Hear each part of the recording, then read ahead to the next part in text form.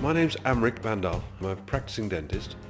I love it. It's like a holiday to me going into surgery. I'll help people and then they'll be beaming as they leave, smiling, smiling, smiling. We have a variety of people who specialise in different aspects of dentistry, and all those aspects come together with the various specialists. My name's Chetan Matthias. I'm an implantologist, an orthodontist and a smile designer. I've been a dentist for the last 9 years. You've got to have passion and you've got to love the subject to do it. We do a lot of implant work. We do a lot of smile design, smile makeovers. It's basically for patients who want that little more, who want to look good, who want to feel good about themselves. The change, a small correction, a smile can bring. It just changes a person's confidence, the way they look at life.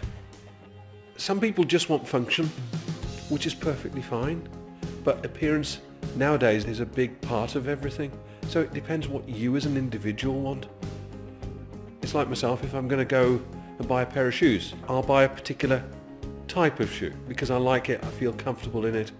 It's the same as dentistry. You buy what you're comfortable with. They're brilliant. Second to none, to be honest. Really impressed from the moment I walked through the door, and I had a bit of a phobia about the dentist anyhow, so yeah, no, they put me at ease. When I got my smile back, it actually helps my confidence, and then also in my work, because obviously I'm meeting people and it's not so much of a distraction to them and to me. I'm a lecturer, so I'm constantly in front of young people, and I was very conscious about my teeth, so I decided, yes, let's go for it. The whole experience has been wonderful. The teeth look like they're natural, they're my own, they're easy to care for. I can floss them as normal teeth, I brush them as normal teeth, and yes, I'm very happy. Dentistry, to start off with, was with like fillings and crowns, things like, but it's gone a long way from there, and that's the exciting thing about dentistry. It's always changing.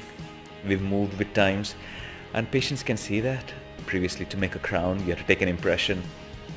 Most places still do it, but we've got the latest CAD/CAM technology, so we just scan the mouth and we kind of print a crown in front of the patient, and within 30 minutes the crown's done and the patient's off. It's single visit. They don't have to keep coming. Save them having injections. And I think the best thing of all is they spend less time on the dental chair.